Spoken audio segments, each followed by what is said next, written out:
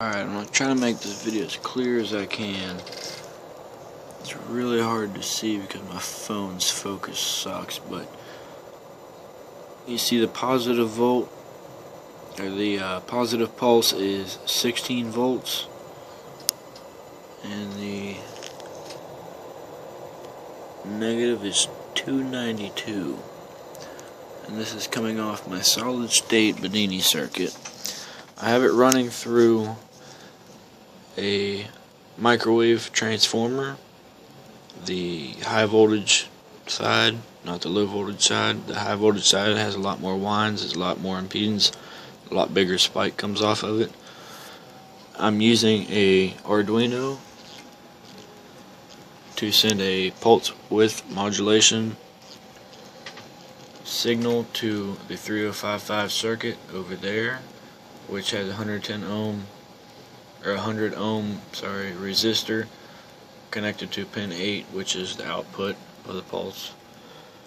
It's connected to my source battery, which is just a simple 12 volt battery that I got from Radio Shack. And as you can see, it draws almost no power at all. I'll even unplug it to show you the difference. Now it's unplugged. You see the Arduino is not lit up. That's how much power it's drawing. Nothing. Plug the Arduino in. See the lights are lit up. Still drawing almost 0 amps. Very close to it as possible.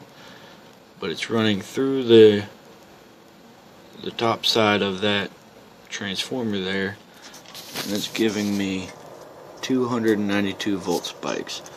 Now I can use this resistor that I have right there to change the pulse width modulation, change the frequency of this, which I'll do right now so I can show you. Make it, but see the extra pulses show up just like Bedini talks about. You want to get rid of the extra pulses and make it one pulse. And if I go too short, they start shortening up. See, now they're at 160 volts. Make the frequency a little bit smaller and they clear disappear. But when you find that correct frequency, right there it is, 292 volts. It's negative 292 volts. I don't have it hooked up to anything, but I've been able to charge capacitors and charge batteries with it. So it's a very powerful circuit that draws almost no power at all, which is quite amazing.